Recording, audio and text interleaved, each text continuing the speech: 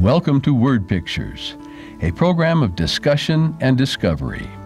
We examine the stories, events, and persons as described in the Word Pictures, presented in the 66 books of Scripture we know as the Word of God.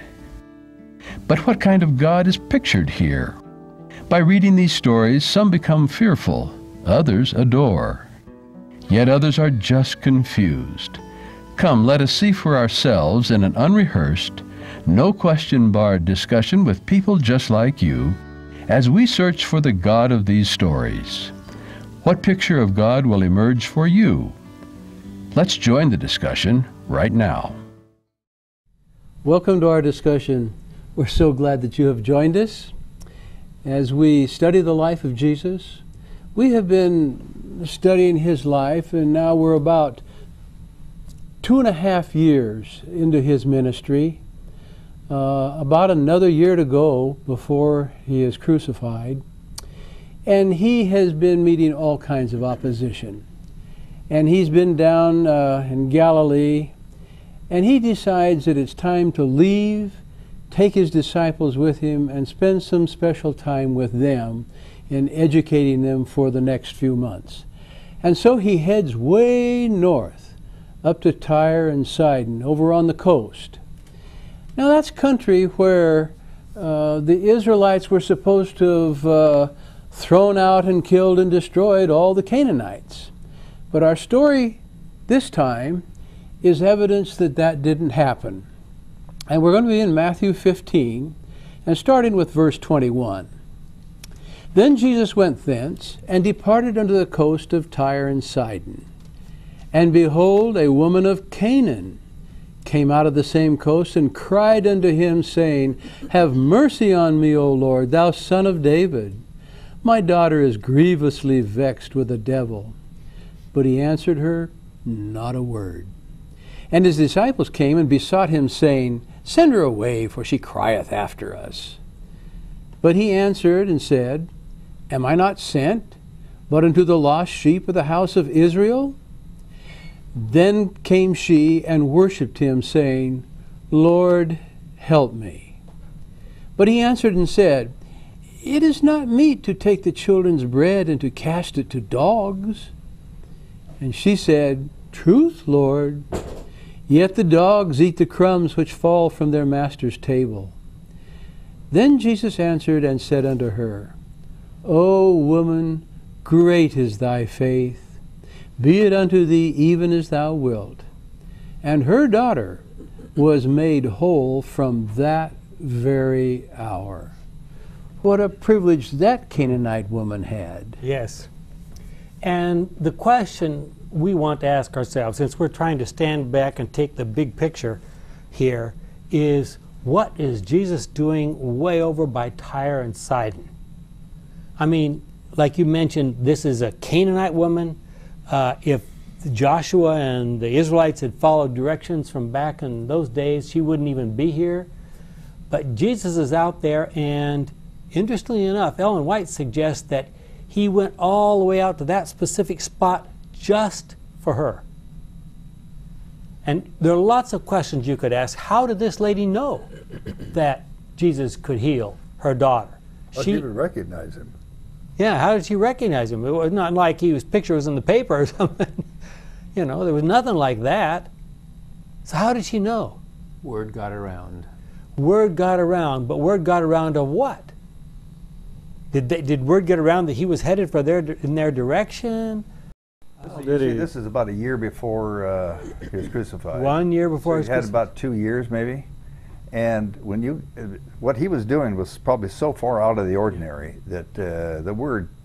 Well, and back when we were talking about his ministry in Galilee, he said by the time he started really healing people, people were flocking from Tyre and Sidon and the Decapolis. So people had come from all the areas around to him to be healed. So it's not surprising that she would have heard about him. But how did she know he was coming to Tyre and Sidon? How did she know how to find him? How did she know to recognize him when he did show up? And or did Jesus specifically take his disciples right to where she was? Well, I mean, wouldn't it be reasonable to assume that he didn't just go from here down to there and did nothing in between. Yeah. The Bible may be a little dark in the details, but certainly I would assume that he was doing things along the way. How many miles is it from Capernaum to Tyre and Sidon? Well, I haven't measured it off. Probably, it's probably 70 miles, 60 or 70 miles, something like that. Can you imagine Jesus going anywhere for 70 miles and not running into somebody that wants something done? Yeah. Didn't Jesus have a whole entourage with him? Not just the 12 disciples, but the women and so Well, on? we have evidence of that elsewhere, later. It happened during his time of his Galilean ministry, and apparently happened later in his Samaria, Perean ministry. But at this time, it seems like he was primarily with the 12. On these long, he's going to make 2 long journeys up into the North Territory. Did they always walk? Didn't they have No, they walked. donkeys? Or They walked. something? They walked. So what was the purpose? I mean, what's the point of your point? Well, I'm just trying to figure out, I'm trying to help us to think the context in which this happened, the kind of situation it was at that point in time.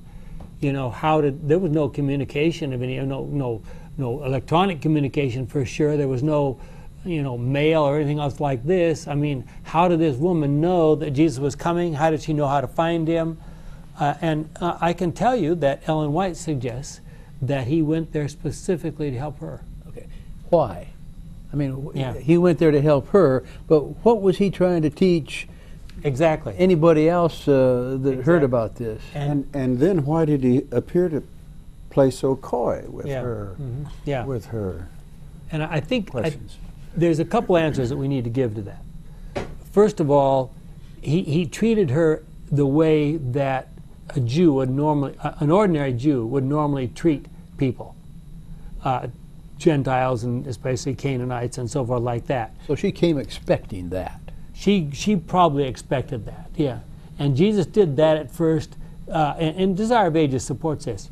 Jesus did that at first so that the disciples could sort of see, well, this is the way a Jew would act. Right. And then when he responds to her and heals her, to her daughter, they saw how Jesus would like to respond. And the fact that Jesus would make that long journey up there just for the benefit of this woman's daughter primarily, I think told them a great deal. And we're going to find out he's spending 6 months basically in these Gentile territories, this next 6 months, Gentile territories as far as he can go away from Jewish territory. But there must have been hundreds of people that were as sick as that daughter was, or as demon-possessed as she was. He must have had a reason for going up for that one. Yeah. Wasn't that also, or couldn't you say that was a test of her faith, a practical test? Yes. Because she met him word for word. She Yes. came back right at him. Exactly. Yeah. Was this to teach the woman something, or was it to teach the disciples something and us something? It was. And the apostles after the resurrection. We're going to see in this next 6 months that Jesus goes out of his way on several occasions to do something remarkable, miraculous things to try to help his disciples see that Gentiles are no different than Jews. And this, I think, is the beginning of that. But one question I got is, does Jesus do anything randomly? I mean, can't you say, after everything's said and done, that every move he made was planned by him? That Not planned by him, planned by his Father. Yeah. well, to me, that's He got that instruction day by day from his Yeah. Father. okay, but then it was planned. It was planned. It was planned, and everything else was planned. Every healing was planned. Everything, wherever he went, Yeah. was planned. You can look at it that way. That's right. So we're trying to find out what was the message in that plan. There may also have been a similar phenomena here, as it was with the lady at the well, the woman at the well, in that when he left, word got out of what he had done here, Yeah. And on my little map here, it's way down here at the corner, but it would be reasonable to assume that word got out about this Yeah. man down in here in these. Yeah, except that I have to warn you, that map, which I got the best map I could find, but your map is upside down. He's actually going north and not south. That's okay. Well, but it's way over here from where Right, exactly. native territory. No, that's absolutely correct. And we need, and as several of you have already suggested, there were a lot of other people who were sick and whatever. I don't think there's any question about the fact that he went there. And one explanation would be the woman's faith. Yeah. This woman believed absolutely that Jesus could heal her daughter. So did he go there because his faith, her faith, commanded that he come, in a sense? In a sense. There was part of teaching that he went there, but she was there. She had this faith, and it was just within his nature that he had to go there. Yeah. Do you think that maybe, like you suggested, that she became a missionary in that area, Yeah. and more people from that area would go then to Jerusalem at Passover time in order to see him and be taught with him there again, because they'd know that that's where he was going? Which, by the way, reminds me that we have these handouts that we spend a lot of time preparing. If you're interested in looking at the life of Christ in a chronological fashion, these handouts will be available on our website, which is at theox, theox.org,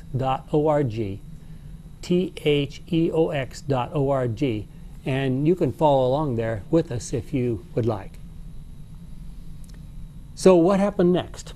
Well, we go next following chronologically now. Now we're not going Matthew, Mark, Luke, John. We're jumping around, but we're following chronologically to Mark 7, verse 31.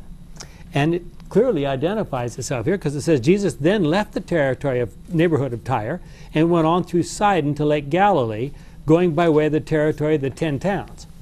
Now, for those of you who are familiar, and I'm going to try to cheat here just a little bit and hold this up. I don't know whether we can get our cameras focused on this, but actually I need to turn it around this way. This, if you go north-south, this is the Sea of the Mediterranean Sea. Sea of Galilee is down here. Jesus has traveled way up here to Sidon, Tyre, and then he went on further up here, way up here to Sidon, and then went on his way back. And obviously he's taking his time here. He's not in a rush. He's going to take 6 months to just be with his disciples. They travel down here. Instead of going straight to Galilee, they go out here and they cross, staying in Gentile territory. They go way out over here and down through the Decapolis, and finally they're going to come and we'll talk about what happens when they get back down here. But he's basically staying out of Jewish territory and traveling in Gentile territory in order to spend special time with his disciples. So here we have this story, Mark 7, starting from verse 31. Some people brought him a man who was deaf and could hardly speak, and they begged Jesus to place his hands on him. Now, what kind of territory are we talking about now? Gentile. We're talking about Gentile territory, okay? So Jesus took him off alone, away from the crowd, put his fingers in the man's ears, spat, and by the way, you talked about whether other people were traveling with him. Here he is with a crowd already. Put his fingers in the man's ears, spat, and touched the man's tongue. Then Jesus looked up to heaven, gave a deep groan, and said to the man, Ephphatha, which means open up. At once the man was able to hear, his speech impediment was removed, and began to talk without any trouble. Then Jesus ordered the people not to speak of it to anyone, but the more he ordered them not to, the more they told it. And all who heard were completely amazed. How well he does everything, they exclaimed. He even caused the deaf to hear and the dumb to speak. Again, what are we saying here? Jesus is performing miracles for Gentiles. He's treating them just as he treated Jews. Now, is he doing this because it was prophesied that the Messiah would do these things, so he's doing these to prove that he is the Messiah, or is he doing this because he has compassion? In the Old Testament, where it predicts the Messiah is coming, Yeah. and predicts that he will do these things, is it because he's a Messiah of God compassion? is like that. Right, Yeah. Let me just add these few words from Ellen White, the book Acts of the Apostles, page 19, paragraph 3. Still more plainly was it revealed on the occasion of his visit to Phoenicia. Now that's the Tyre and Sidon visit, when he healed the daughter of the Canaanite woman. These experiences helped the disciples to understand that among those whom many regarded as unworthy of salvation, there were souls hungering for the light of truth. So Well, I think that's an important. It seems obvious that this played a part later on when Jesus was gone, when they had the big argument, you know, about Gentiles versus Jews. You know, I'm sure that that got brought up. He was never around the Jewish areas all the time. He went out to the Gentiles also. So they had to bring that up. I mean, that's just so obvious. Let's, yeah. Why did Jesus tell the people not to tell anyone? In the past, we've heard it said, we've said, don't tell people because you're going to the priest, and the priest will be prejudiced if he hears that you were healed by Jesus, or, you know, I don't want to stir up trouble with the Jewish authorities who are already trying to persecute Jesus.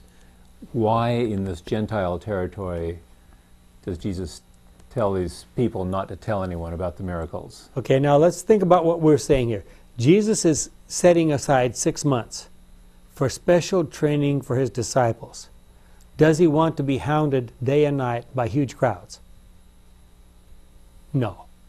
He's trying to avoid crowds. But even in on the reason that you mentioned, he's only about 8 miles from Judean territory across the lake. Yeah. And if they could get across there pretty easy if they wanted to make troubles. Yeah. Some did, I'm sure. Another interesting point, none of us have any question about how he healed this deaf mute man, right? I mean, it was whose power that did that? God's power. But notice what it says. Jesus, unusual techniques. Jesus took him off alone, away from the crowd, put his fingers in the man's ears, spat, and touched the man's tongue. What was the purpose of that? Well, custom those days, wasn't it? Something with saliva? Well, the ancients did believe that there was healing properties in spit, yes. Don't you Saliva. think there's some communication value to the people watching around when he points to the ears and touches the tongue, and then those objects get healed? Well, that would be fine, except Jesus took him off alone, it says, just specifically. Well, then how come we know about this? You know, this guy spilled the beans. He couldn't. Jesus couldn't couldn't keep him quiet. Well, maybe that's part of your answer to the other question. Maybe it's just proving that nobody can be kept quiet. You know, about something like that happens. I mean, what would you do if you had just been healed? You've been deaf mute for your entire life, and all of a sudden someone sticks his fingers in his ears, and touches your tongue, and now you can speak and hear completely normally. Would you say, well, I sure wouldn't want to tell anybody what happened? I'm not going to go around and say anything now that I can speak. No. Would there have been some reverse psychology here? Christ knew what was going to happen. The more you tell him not to, they're going to say more. Yeah. And it gets even further afield of what he said. Yeah, Possible. because it almost comes across like Jesus didn't know what he was doing by telling them not to go talk, and they did anyway. Well, he knows what they're going to do. So anyway, back to the touching of the tongue, and was that maybe he was communicating to the man. He couldn't hear. Maybe the man didn't know what he was doing, so he pointed to the ears, and then he touched the man's tongue. So he was communicating to the man, "Look, I'm going to fix your hearing so you can talk, and you'll be able to talk too." Quite possible. It's as good as any other reason I've heard. You're not supposed to shrug your shoulders. You're supposed to say that's exactly what was happening. Well, okay, that was exactly what. Since you're supported by the Bible, I guess it would be fair to say that. Okay, well, let's notice what happens next. The next passage we come to chronologically is Matthew 15, starting verse 32. Matthew 15, starting verse 32.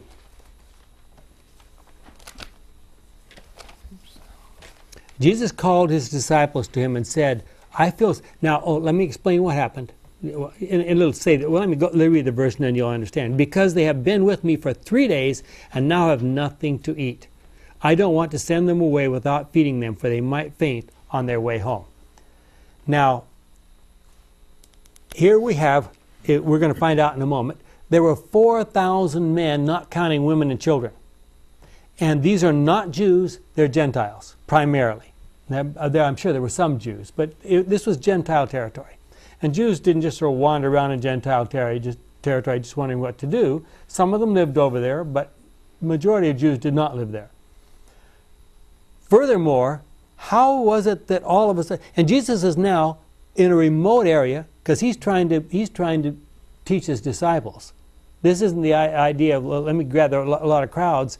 No, he's trying to be in a remote area to teach his disciples. And suddenly the people find out he's there, and their crowds swarm out to this desert area to see him. Why was that? Sheep go where they get fed. Okay, but there's a specific reason why when Jesus came to this area, suddenly there was an intense interest. The demoniac. Yeah. This was the area where the demoniac, or possibly two, as Matthew suggests, these demon-possessed men devils had been cast out and into the pigs, and they'd gone to the Sea of Galilee. And Jesus said, go home and tell your family. And now Jesus is coming back, and what happens? Everybody wants to see him. And the people who wanted to see him were the ones who told him to go away. Yes. Right after he had ruined their income. Yeah. So reading on, verse 33, the disciples asked him, where will we find enough food in this desert to feed this crowd? So it's clearly this is not in a town. And they've been with him for 3 days. Now, is this the first time he has fed people? No, he's fed 5,000 Jews. Why are they asking this question again? Well, but you see, these people are Gentiles. They don't deserve to be fed. Those other people were Jews. But the question wasn't, why are you feeding these people? The question is, where are we going to get bread to do it? Yeah. It was They'd already asked that question. Yeah, they've had that answered before. Yeah, exactly. The attorney says, asked and answered. Yes. How much bread do you have? Jesus asked, yes? I think it just shows another reasons why demonstration doesn't really do anything for you. It doesn't really remember the demonstration, especially when No. I would disagree with you. What it does show is that when you have prejudice, even when something is demonstrated very openly, your prejudice will sort of, if possible, kind of erase it from your brain. Okay, you use the word prejudice. Where do you get that from, other than... Because these are now Jewish? Gentiles, and those other ones were Jews. But still, you can't pretend that you know about the New Testament and not know about the prejudice. Well, I know prejudices, but I'm still thinking, why that same answer? Why the same answer? Would prejudice make their brains go away as far as figuring out? The answer is yes. I just don't understand that. I'm sorry. Well, it may not be a good thing, but it's true. Yeah. So they said, we found 7 loaves and a few small fish. So Jesus ordered the crowd to sit down on the ground, and they took up the 7 loaves and the fish, gave thanks to God, broke them and gave them to the disciples, and the disciples gave them to the people. They all ate and had enough. Then the disciples took up 7 baskets full of pieces left over. The number of men who ate was 4,000, not counting women and children. Then Jesus sent the people away, got into a boat, and went to the territory of Magadan. Now this is bread and fish again? Yes. No baskets this time. So maybe Oh, yes. that's the prejudice. Oh, yeah. They all ate and had enough. The disciples took up 7 baskets full of pieces left over. 7. The other one It was was 12. Which means that whoever provided the few loaves and fishes never dreamed of taking home seconds. That's a fair quantity. Yeah, exactly. Well, and if you look at the Greek, the baskets that were used in the feeding of the 5,000 were smaller Jewish baskets. You come to these, and these are larger Gentile baskets. So it's very clearly that was Jewish, this is Gentile. Interesting that they always give you the number of baskets left over. Yeah. Why? Well, what do you think happened to what was left over? People took it home. Yeah. And then Of course, and they said, Evangelistic campaign. taste some of this and let me tell you what happened. Try some of this, let me tell you what happened. About the difference between the 4,000 and 5,000, it also speaks directly about it a few verses forward in Exactly. 16, Mhm. 9, and 10, I think it is. Yeah, Saying that it's two different episodes. yeah. Although a lot of modern scholars try to pretend like it's only a single episode. You know, we mentioned that prejudice here, and that Jews would not even, you know, they would go clear around Samaria, for example, rather than a good Jew. So if there were Jews living among these Gentiles, then they must not be very good Jews. Is it possible that, and I'm not saying all of the Jews here, but is it possible that many of the Jews that lived here were kind of considered by their brothers and maybe even by themselves as kind of black sheep? Quite possible. And so when the Messiah that even the black sheep Jewish had known about all their lives shows up on their doorstep here, maybe he's gone not only after the Gentiles but after these black sheep. Sure, absolutely. I wonder about this prejudice that everybody's talking about, which I know was there, but what do you think the disciples were thinking when Jesus was walking through all these places? It and wasn't doing all their this idea stuff? to go there. Well, that's true.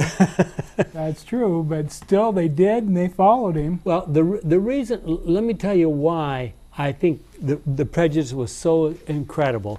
Look at Acts 11. Now we're talking about years later, okay? Years later, now past the stoning of Stephen, you know, and finally Christians start scattering from around Jerusalem because they're being terribly persecuted. They're scattering.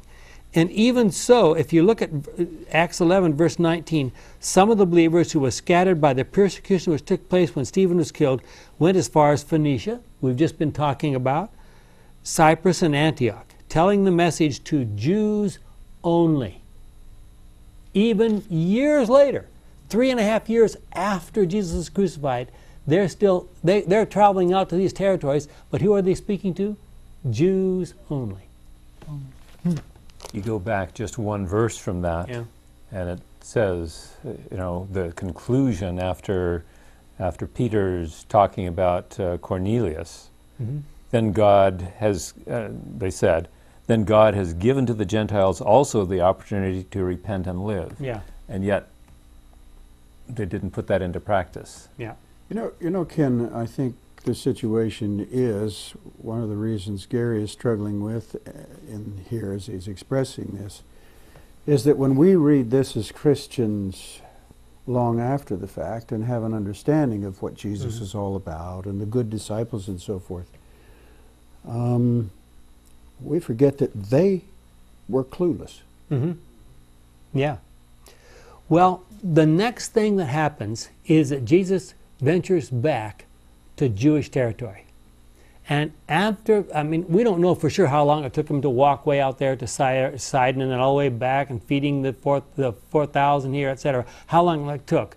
But he went down on the far side of the Sea of Galilee, crossed over by boat into Jewish territory, and what happened next? Well, we'll talk about it when we come back. Don't go away.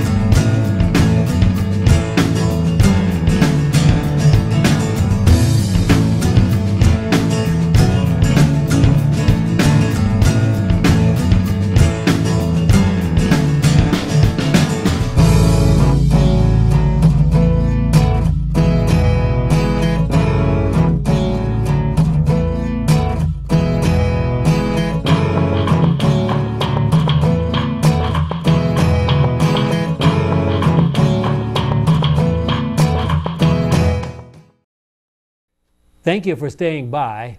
We mentioned that there were some very interesting things that happened when Jesus and his disciples crossed by boat back into Galilean and Jewish territory.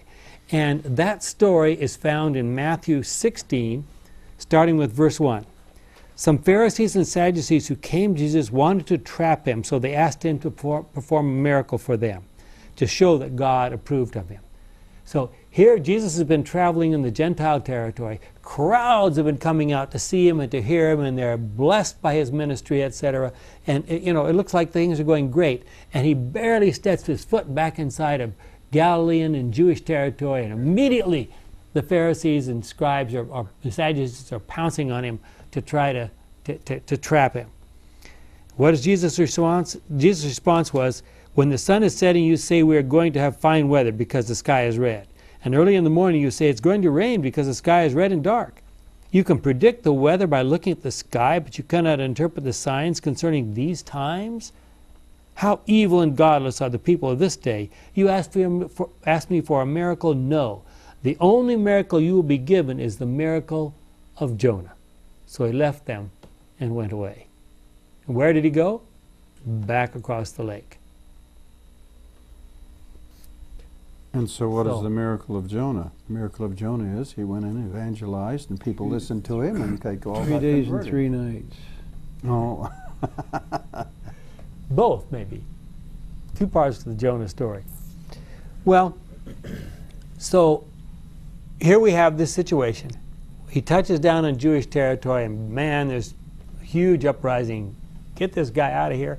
He crosses back over the lake. What is Jesus trying to say when he says, you can predict the weather, but you can't notice the signs of the times? What do you think he's trying to say? Well, it's another version of ye read the scriptures because in them you think you have eternal life, but you don't get it because they talk of me. Yeah. Yeah, I would agree with that. They knew. I mean, they knew very well that if they had left Jesus alone, multitudes would be flocking after him, and the whole place would be converted. But what are they doing? They're fighting against the facts, which is really the bottom line. Well, the question is, how often does this happen, where you have a man walking around speaking about God, doing all these miracles, kind of turning everything upside down, and yet they don't think it's from God? Yeah, exactly. Well, I think there were a lot of purported messiahs walking around claiming to be Messiah. Yeah, I don't think if they were healing, No. I don't even think they were gathering that many people around. It was probably a miracle that the Romans didn't get upset with all these people congregating around him all the time. Mm-hmm. It was.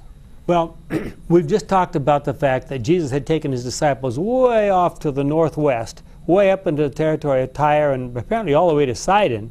And then he'd come back, traveling across north of the Sea of Galilee and staying in Gentile territory, preaching to people, performing healing miracles, etc. He crosses the Sea of Galilee and bang, they jump on him. So he just goes back across the Sea of Galilee, and then he turns around this time. Instead, he goes almost straight north up to Caesarea Philippi. And that story is a very, very significant one. It's found in Matthew 16. I'm going to start reading from verse 13.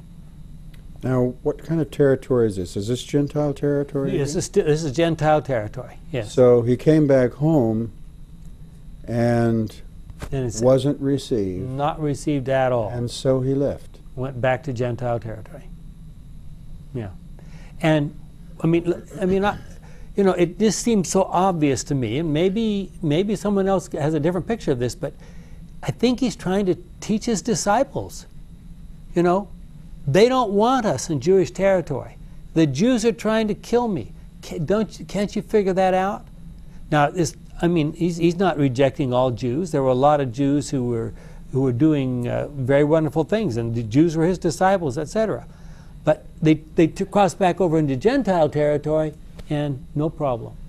But the disciples would have been more than happy to have him perform that miracle for the Pharisees. Oh, yeah. They'd have loved that. We're getting close to where we want to be when they do that. Yeah. And they were all kind of waiting for him to become a general. Yeah, So that- and a king. And a king. So Well, look at what happens next. Jesus went to the territory near the town of Caesarea Philippi, where he asked his disciples, "Who do people say the Son of Man is?" Now you need to understand a little bit about their language. When Jesus says Son of Man, what's he implying? Referring to He's himself. human. He's human. He's human.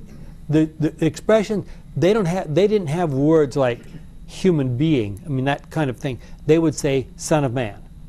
In other words, if you're a son of something, then presumably you're of the same essence as that thing is. So Jesus is saying, who do people say this human being is? That's what he's asking.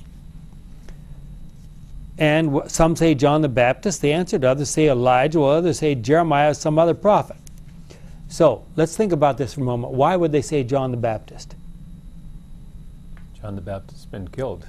John the Baptist has been killed. He was killed just shortly before Jesus and his disciples had left Galilee and traveled to Tyre and Sidon. So just maybe 2-3 months before this, John the Baptist has been killed. So they think maybe he got resurrected and this is coming back again. Okay? Let's look at some next one. They answered, others say Elijah. Why would some say Elijah? because of prophecy. He's back. What prophecy? Elijah was predicted to return. Malachi, it said before. Malachi. Let me read Malachi chapter 4. If you've got your Bible, it's like the last 2 verses, or no, it's the last, hold on here, the last 2 verses of Malachi. But before the great and terrible day of the Lord comes, I will send you the prophet Elijah. He will bring fathers and children together again, otherwise they would have to come and destroy your country. So this had been prophesied. So some people are saying, well, maybe this is Elijah. And of course, Elijah was taken to heaven without dying. Yes. They knew that story. Mm-hmm. So he Exactly. could come again. While others say Jeremiah, why would some say Jeremiah? That was a prophet they could name. Yes, well, not quite that simple. There are some passages in Jeremiah that suggest that Jeremiah might be the prophet of the end of time and so forth. He might be the prophet that would come back. And so and then some say, or some other prophet. What other prophet might they be talking about? A new prophet? Hmm? A new prophet?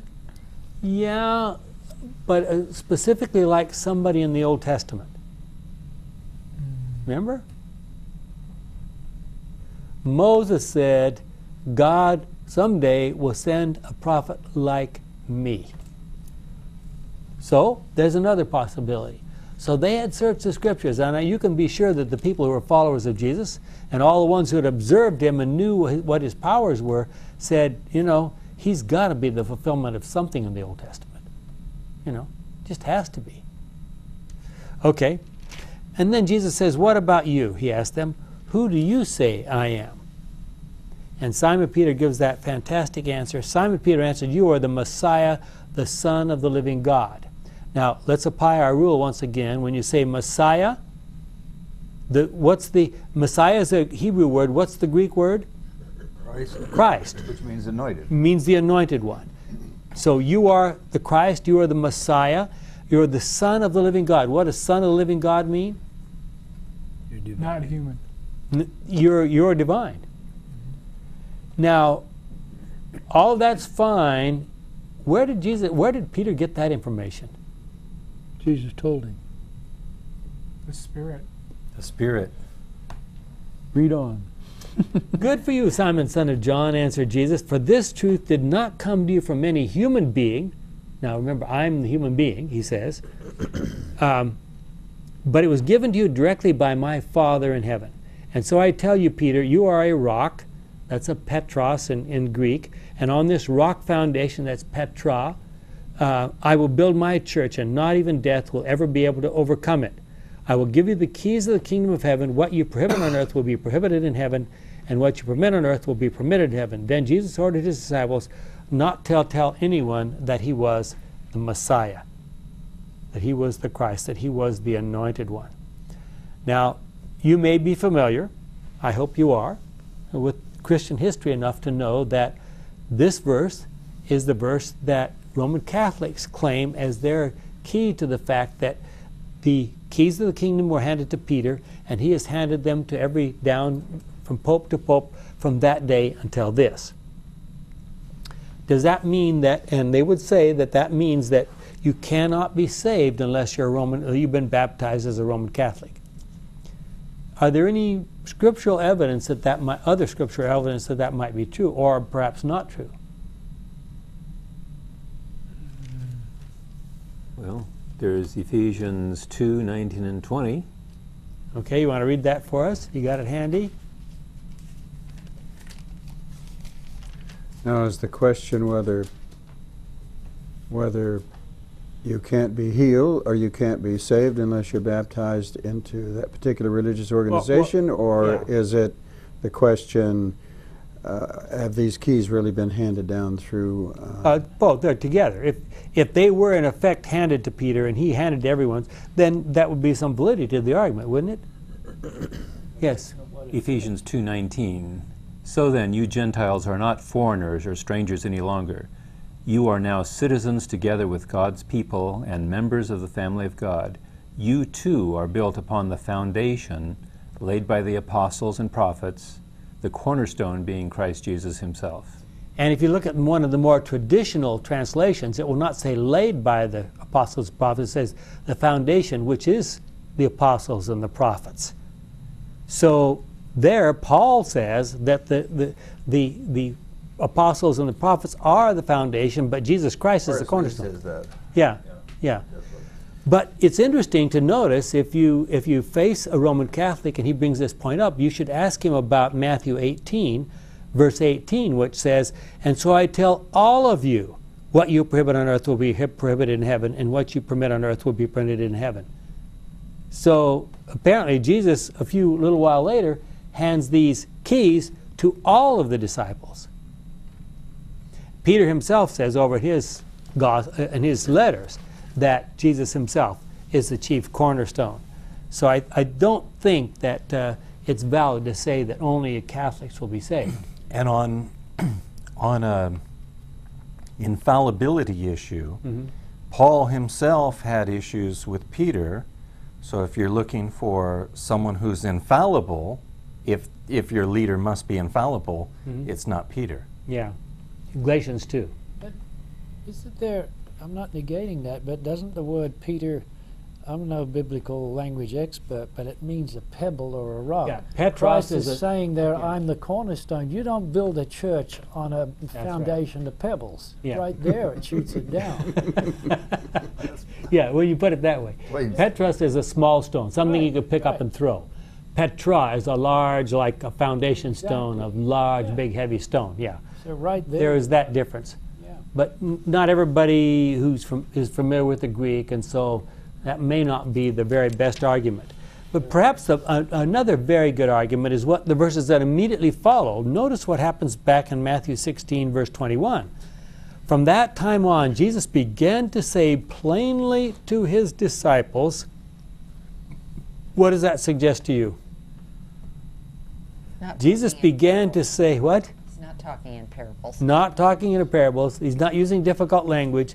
He began to say plainly to his disciples, I must go to Jerusalem and suffer much from the elders, the chief priests, and the teachers of the law. I will be put to death, but 3 days later I will be raised to life. Now, are there any words that are long and complicated and hard to understand? And Peter understood him. Peter understood him completely. He said, Lord, you can't talk that way. Yeah, he took him aside and began to rebuke him. God forbid it, Lord. He said, that must never happen to you. I mean, how can our king be crucified, right? Now, where is this happening? This is up in Philippi? This is Caesarea Philippi, way up Gentile territory. Gentile territory, and it was a center for pagan worship. There were all kinds of, and you can go there even now and find caves and other things with bits and pieces left of pagan worship. Maybe it's easier to understand this when it's mentioned in an environment which is totally unadulterated with the surroundings of the improper philosophies of your own culture. Boy, How do you pretty do that? scary, huh? Pretty scary. I mean, Peter was just basically saying, Lord, I don't believe you. Yeah. And the question is, how could, just a few moments before, he make this proclamation, and it turns out that he didn't really believe. I mean, the proclamation Peter makes, like Jesus said, this is from the Father. I mean, it's wonderful that you said that. None of you, I'm sure Jesus could have turned around and looked at all of them and said, not one of you here really understands what Peter just said. Yeah. I like what the New American Standard says. You're not setting your mind on God's interest, but man's. Yeah, yeah. Well, Jesus turned around and said to Peter, get away from me, Satan. Now, what does that say about the infallibility of Peter? Huh? You're an obstacle in my way because these thoughts of yours don't come from God but from human nature. So right up there, my Father has given you these thoughts, but now these are not from God for sure. You know, they're from human nature. Then Jesus said to his disciples, if any of you want to come with me, you must forget yourselves, carry your cross. Suddenly he's talking about strange things. And follow me. For if you want to save your own life, you will lose it. But if you lose your life for my sake, you will find it. Will you gain anything if you win the whole world but lose your life? Of course not. There's nothing you can give to regain your life. For the Son of Man, there's Jesus calling himself a human being again, is about to come in the glory of his Father with his angels. And then he will reward each one according to his deeds. I assure you that there are some here who will not die until they have seen the Son of Man come as King. What does that mean? What does that mean? Well, we have to do a little exploring. Look at, we go now to Mark 9:30, verse 30. Mark What's the next verse in Matthew that Yeah. follows that? It's the Transfiguration. 6 days later, and it's fair to say that, even though a few other things happened in between. 6 days later, Jesus took with him Peter and the brothers James and John and led them up a high mountain where they were alone. And of course, we'll come back to this in a moment. He was transfigured. They saw Jesus in his divine glory. 6 days later. So I'm sure that's what Matthew was referring to here. So, but we need to go first to Mark 9. Oh, I'm sorry. We skipped over one thing I did want to talk to, and that's Mark 8, starting verse 22. Once again, now he's still in Gentile territory, but he's close to Bethsaida, very close to Jewish territory, where some people brought a blind man to Jesus and begged him to touch him. Jesus took the blind man by the hand and led him out of the village. After spitting on the man's eyes, here we have our spit again, spitting on the man's eyes, Jesus placed his hands on him and asked him, can you see anything? The man looked up and said, yes, I can see people, but they look like trees walking around. Jesus again placed his hands on the man's eyes. This time the man looked intently. His eyesight returned and he saw everything clearly. Jesus then sent him home with an order, don't go back into the village. What would that be? Why would he say that? And some manuscripts add, and don't say anything to anybody. Well, he took him out of the village Yeah. to perform the miracle. Now he's telling him, don't go back into the village. Go home. And what but don't. Yeah. And what about this? He didn't get the job done right the first time. Yeah, why a two-stage healing? Anybody have an idea why that would be? Maybe he was tired. Maybe he was developing some faith in the... Yeah. Maybe the blind man didn't quite have a clear picture yet. Well, that's what kind of happens with everybody, isn't it? When they first become converted, it takes a while Yeah. till things become completely clear. If they ever do, I don't know. Hopefully they do. Seems like every healing that Jesus did, he said, your faith has healed you. Mm-hmm. So yeah, maybe encouraging this man's faith to come along. He can see a little bit. Mm-hmm.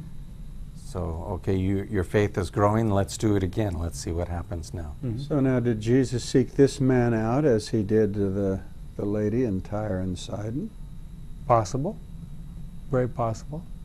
Now he's close on Jewish territory, so we can't know for sure whether this might have been a Jew who went outside of Jewish territory to find Jesus, but it may have been a Gentile. We just don't know. Yeah. So it's about this half healing first. Some have suggested that this is, well, Jesus messed up. Mm-hmm.